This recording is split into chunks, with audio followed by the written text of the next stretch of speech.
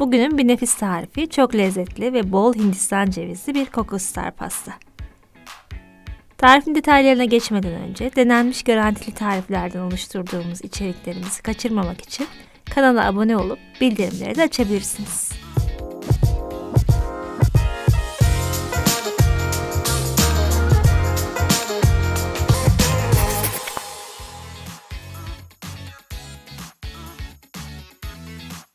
Bu sefer işe önce kalıbı hazırlamakla başlıyoruz. 23 santim çapında kelepçeli bir kalıp kullanıyorum. Daha farklı büyüklükte bir kalıp kekin inceliğini değiştirecektir. Bu yüzden de pişme süresi de değişir. Aklınızda bulunsun. Altına yağlı kağıt seriyoruz ve kenar kısımlarını da bu şekilde tereyağı veya margarinle yağlıyoruz. Bu kalıp kek harcını hazırlarken dolapta bekleyecek. Artık keki hazırlamaya geçebiliriz. 4 adet oda sıcaklığında yumurta kullanacağız. Hepsini derin bir kaseye kırıyoruz. Üzerine şeker ve vanilya. Hepsini yumurtaların rengi açılıp böyle köpük köpük olana kadar çırpıyoruz. Çırpma işlemini mikserinizin yüksek ayarında yapın. Artık katı malzemeleri ekleyebiliriz. Hepsini sırayla eleye alıyoruz. Un, kakao ve kabartma tozu. Katı malzemelerin kek harcına elenerek eklenmesi önemli bir püf noktası. Bu şekilde hem topaklanmalar giderilmiş oluyor hem de kabaran yumurtalar sönmemiş oluyor. Bu da kekin daha iyi kabarmasına sebep oluyor.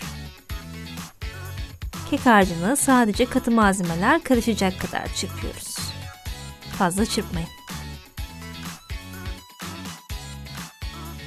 Artık harcı kalıba aktarabiliriz. Aktarmadan önce bir spatula yardımıyla kenarda kalan karışmamış malzemeleri de harca yedirmeyi unutmayın.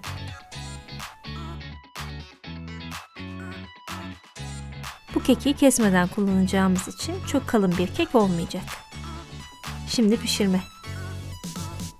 175 derecede önceden ısıtılmış fırının en alt tarafında yaklaşık 30 dakika kadar pişecek. Kürdan testi yaptığınızda kürdanınız temiz çıkıyorsa fırından alabilirsiniz. O sırada da şantiyi hazırlayalım. Toz şantiyi soğuk sütle çırpacağız ama sütün soğuk olması çok önemli. Yoksa istediğimiz katılığa ulaşmayacaktır. Çırpmaya başladıktan kısa süre sonra katılaşacak zaten. Kabı çevirdiğinizde akmayacak kadar katılaştığında çırpmayı bırakabilirsiniz.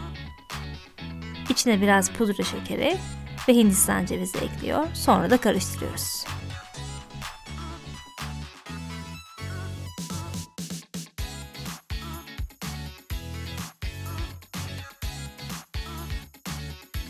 Kek de pişti ve ılıdı. Artık pastayı oluşturabiliriz. Kek kalıbı belki yapışmış olabilir diye kenar kısmından bir bıçakla geçiyorum ki kekin şekli bozulmasın.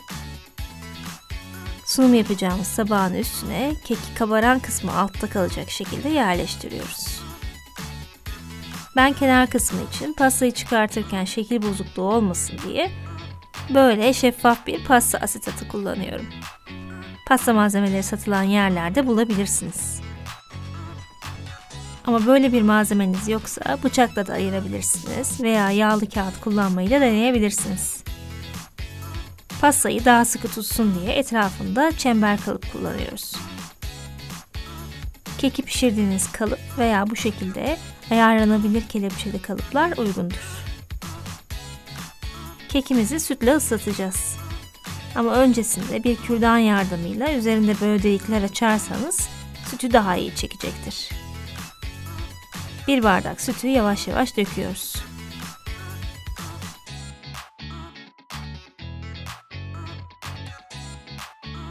Süt miktarının fazla olduğunu düşünüp kesinlikle azaltmayın. Artık kremayı sürebiliriz. Hepsini kekin üstüne aktarıp yüzeyi düzleştiriyoruz.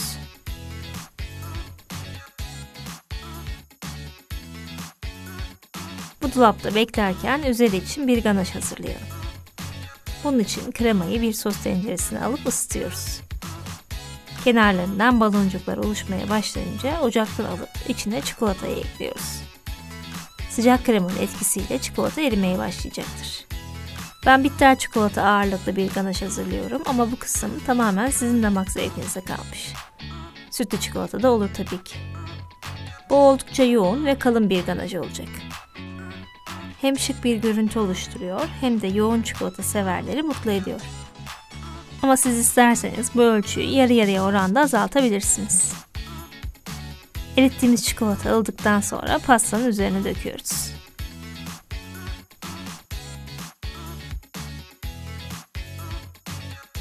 Çikolatanın pastanın tüm yüzeyini kaplamasını sağlıyoruz. Pasta hazır ama servisten önce mutlaka dolapta soğuması gerekiyor. Üstünü kapatıp soğumaya bırakıyoruz. Pasta soğudu, artık servis yapabiliriz.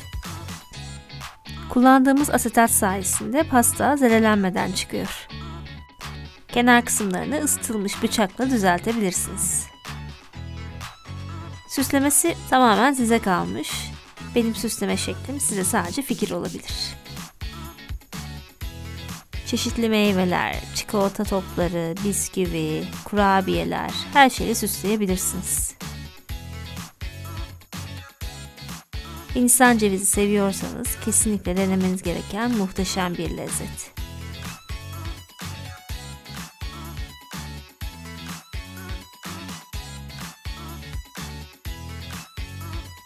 Bir dilim kesip içinde göstermek istiyorum. Bu arada düzgün bir dilim çıkartmak için size pratik bir yol göstereceğim. Bir bardak veya kavanoza sıcak su koyup bıçağı bu suda bekletiyoruz. Bıçak ısındıktan sonra kurulayıp tek hareketle pastayı kesiyoruz. Sıcaklığın etkisiyle pasta çok düzgün şekilde kesiliyor. Bu yöntemi tüm tatlılarınız için kullanabilirsiniz.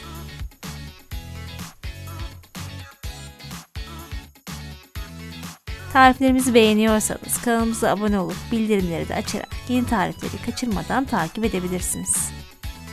Bir sonraki tarif videosunda görüşmek üzere. Afiyet olsun.